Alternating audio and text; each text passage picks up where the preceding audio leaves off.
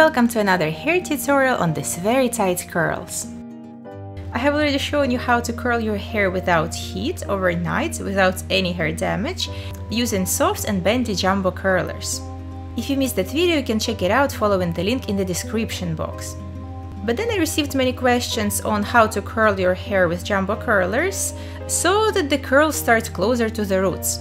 That's what I'm going to address today. This video is going to be followed up by the second part, where I'm going to present you several hairstyles for curly hair, another very popular demand for my subscribers.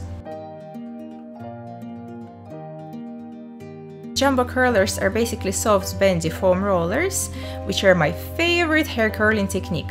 You can use them to achieve different effects, not necessarily those super bouncy and tight curls. You can also use them to create soft waves, but today I'll be going for those super voluminous and tight curls. No matter what hair rollers you want to use, you don't want to apply them on totally wet hair. So your hair should be like 80% dry. What I usually do, I wait for it to dry completely, and then I simply spray it with some water.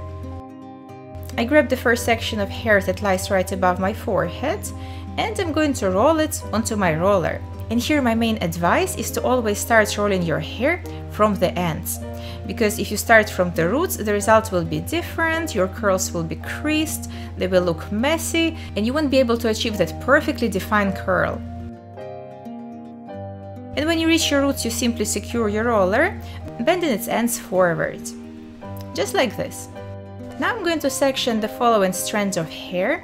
I basically pick all the hair that lies above my ears till the middle part. I'll be working on the left side of my head. If you have layers, you can just pick them up and add to the roller as you go. I roll the hair downward and I secure the roller, directing the ends to the right. This kind of an approach will allow me to keep some of my roots straight.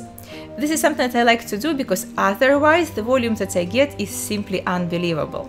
But of course, if that's what you're after, you could apply your curlers in several horizontal rows. Just make sure to roll your hair downward and secure the roller, directing the ends upward. And then I repeat a symmetric procedure on the right side.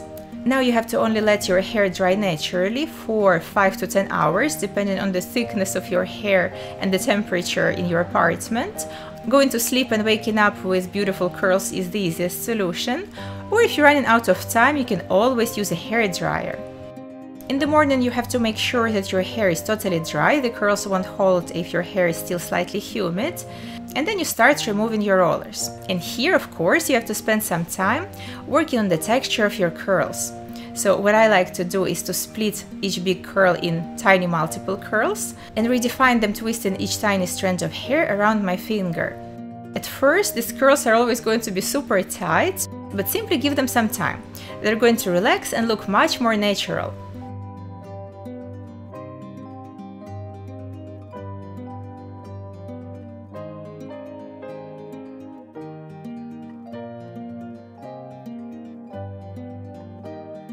And one last but very important tip.